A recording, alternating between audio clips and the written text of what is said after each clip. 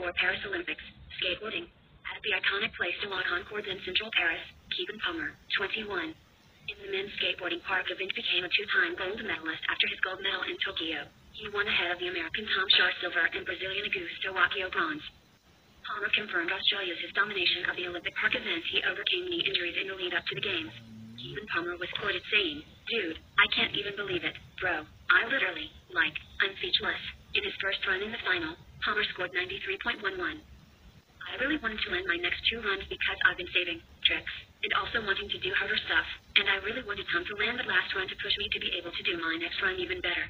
But I'm really happy I got my first run down and I was able to do it. Win gold, again. I got really lucky though, by everyone falling off on their last two runs, but I had something prepared if need be.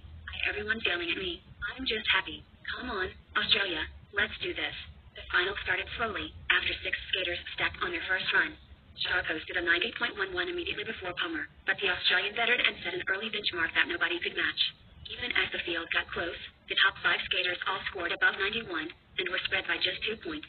In their third runs, Brazilian Augusto pushing himself into the medal positions. But by his final run, Palmer already knew he had secured the gold before his final run.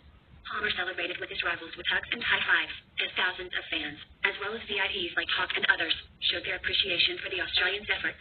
Tony Hawk was quoted over saying Palmer impressed him.